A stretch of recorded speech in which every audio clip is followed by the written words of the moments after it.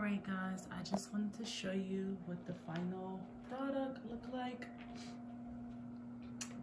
So this side over here is Princess Jasmine's side. She is 1 year old and I feel like I got her a lot of stuff.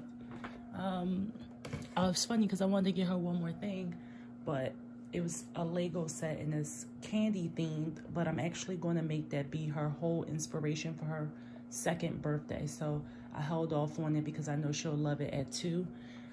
But this is her dollhouse. And this over here is like all of her presents all stacked on top of each other. Her broom. This Minnie Mouse shopping center situation is hers, but of course her and her sister will share because they love playing together and sharing, and Victoria is such a great teacher to her sister Jasmine, so it will be great. But this is, yeah, so like the house and everything over here is Jasmine's, and this is her gift bag as well. She got things in there. This side here is Victoria's, is stuff all under and sacks and everything like that, and all around. But yep, this is kind of how it's looking. Everything is all tucked in, which I'm happy because she can just keep pulling everything out, because I didn't want to take up too much floor space. So it looks good, it looks balanced. But yeah, it's stuff all in the back, and this is our beautiful tree and our candy cane. Yeah, this is Victoria's Rainbow High dollhouse. This is her house for her Christmas. We have the LOL surprise house. I love this so much better. It's so much open space and the open floor plan where she can really utilize all of her dolls all at one time. I think she'll really get a lot of use out of this house. This is also the car that goes with it. This is her other present. I just love that it's minimal and not just full, because, you know, she can kind of do what she want with it. So, loving the Rainbow High dolls, just clean aesthetic. She can put however many dolls. There's actually a jacuzzi that goes over here, but I took that out because I don't want no water in it. I just love that it's open space and not clutter.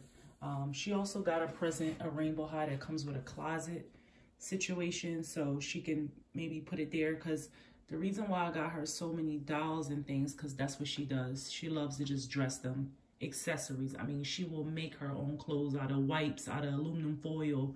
My girl is amazing.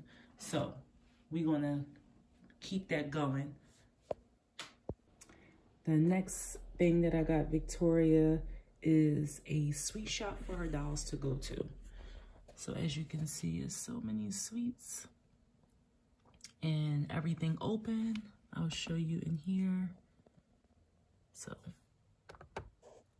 it's a real sweet shop and so many treats, and a gumball machine, of course, and plates, and she can take that all back to her house. So I love this.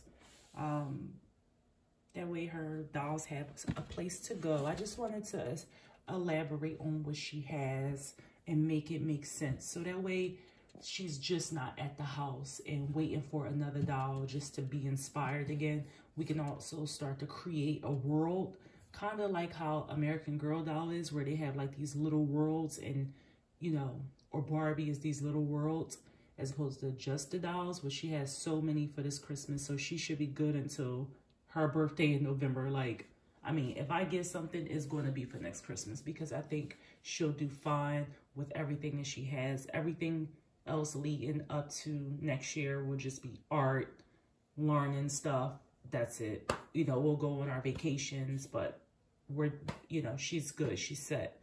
So yeah, love that. I am done, guys. I want you all to have a great Christmas. I know I am. one of my biggest joys is just seeing my kids have everything. You know, I'm not the type of mom that, you know, I don't buy a lot of Louis Vuitton and Chanel and everything like that. I can easily afford it, but I just rather buy stuff for my kids. So, you know, toys are not as expensive as bags. And I just love seeing my girls happy. Like, I will always give all of my money to them. Like, that's just me. I find joy in that, and it makes me happy. So that's why they have so much stuff, and they're gonna always have so much stuff. And if I'm in aviation and aerospace, but if I was working at McDonald's, I would have 2 jobs just to make sure they have everything. I just know I grew up with a lot of toys. It made me who I am today.